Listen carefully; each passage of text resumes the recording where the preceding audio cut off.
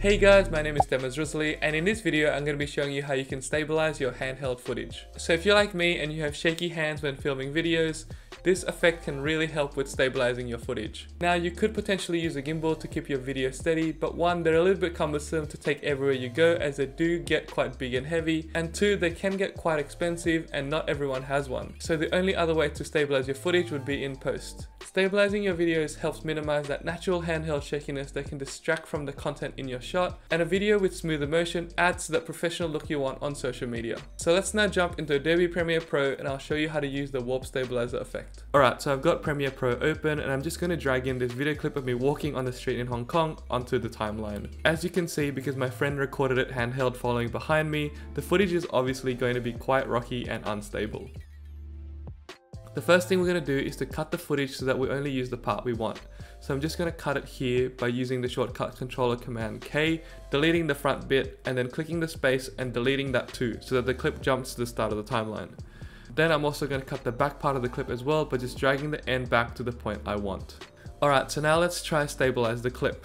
To do this, go to the effects tab here and search for warp stabilizer. It should be in the video effects and then distort folder. Then just click and drag the effect onto the clip.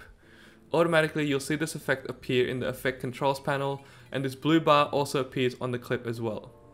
This process takes a bit of time to do, especially if you have a long clip, so I recommend using shorter clips when you're trying to warp stabilize. So let's just speed this process up a little bit.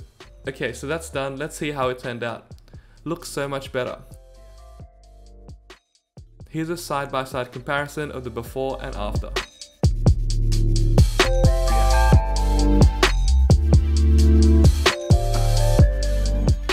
Alright, so now let's just take a look at all the options here in the warp stabilizer effect.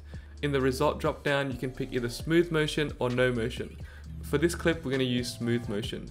No motion would usually be used for clips that are quite still with barely any movement intended. Then you can also adjust the amount of smoothness. The larger the percentage, the more the video will be cropped as the AI tries to smooth out the video more and more. Just play around with this number until you're happy with the stabilization of your clip. Next, there's method, and for this there's position, position scale rotation, perspective and subspace warp. This just shows the different ways Premiere Pro tries to stabilize the footage. I usually find that either perspective or subspace warp works best. And finally, there's the framing, which toggles between the different ways the stabilization affects the frame of the video. Stabilize only is quite interesting as it shows what the program is doing to counter the movement in your footage.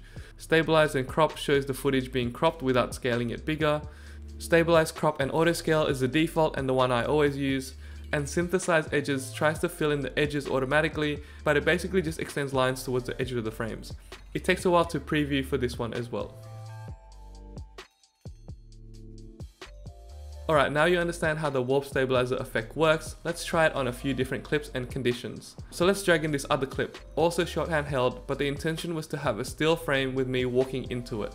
So for this, we're going to try the no motion method. So again, drag the warp stabilizer effect onto the clip and wait for it to analyze. First, let's just have a look at what smooth motion does to the clip. It does an okay job at stabilizing the footage, but we want it to be still, so let's change it to no motion. And there we go. The AI seemed to have done it quite nicely. Check out the before and after.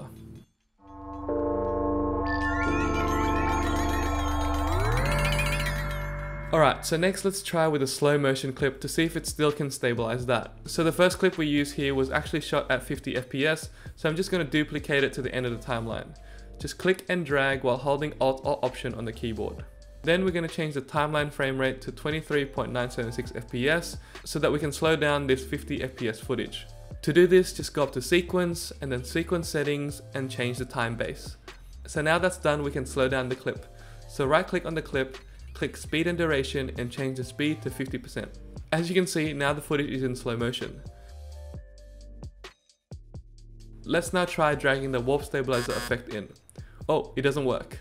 Warp stabilizer and speed can't be used on the same clip. There is a workaround for this though. All we have to do is nest the clip. So right click on it and then click Nest and then click OK. This basically flattens the clip and now you can put the effect on. Let's see how it turned out. I think it turned out pretty good. Let's look at the before and after.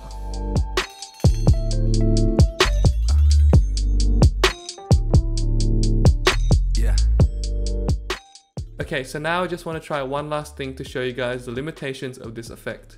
So let's drag in this super janky and unstable clip I shot at a market in Hong Kong. Let's just shorten it a bit so that the processing time is a bit less, and let's now try to put on the warp stabilizer effect.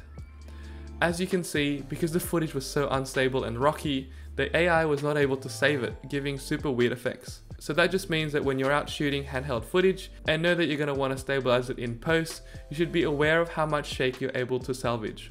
Try to keep your footage as stable as possible so that it's easier for Adobe Premiere Pro to stabilize the video. And that's it. Pretty simple, right? Alright, so I hope you enjoyed this tutorial, and hopefully after watching this video you won't have any more shaky footage. Make sure to check out the rest of the videos in this Premiere Pro for social media series, and come say hello on my social channels too. See you in the next video. Bye!